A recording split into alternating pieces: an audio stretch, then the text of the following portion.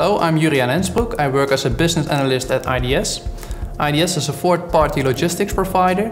We're having customers with larger international and mostly complex transport streams. We are not an ICT company, but we have experienced logistics experts in combination with the tools in our TMS system to provide bigger savings for our customers. Providing transparency is really something that's in our DNA.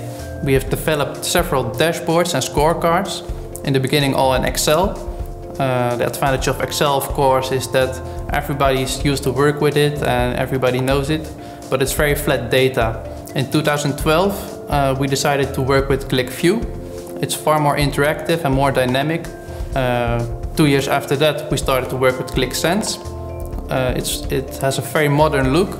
It's very easy to use and it provides better accessibility for all stakeholders. In our transition from Qlik View to Qlik Sense, we were consulted by Pink Elephant. For example, they helped us converting our Qlik View dashboard to the Qlik Sense dashboard.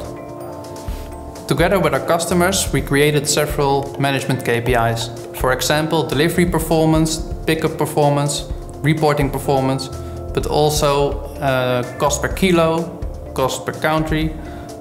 In the past, these were two separate dashboards, one for cost and one for performance. The power of Qlik Sense combines these two dashboards in one new dashboard, which gives us better insights in the data. Another nice feature of Qlik Sense is that it has a map view. You can plot all your data in a map, and this gives a new perspective of your data. This helps us in our job, and our job is to find the trends in our data. With these trends we go into action and we realized better and solid delivery performance for our customers and lower cost per kilo. We achieve new insights across all data sources. For our customers, that really makes a difference.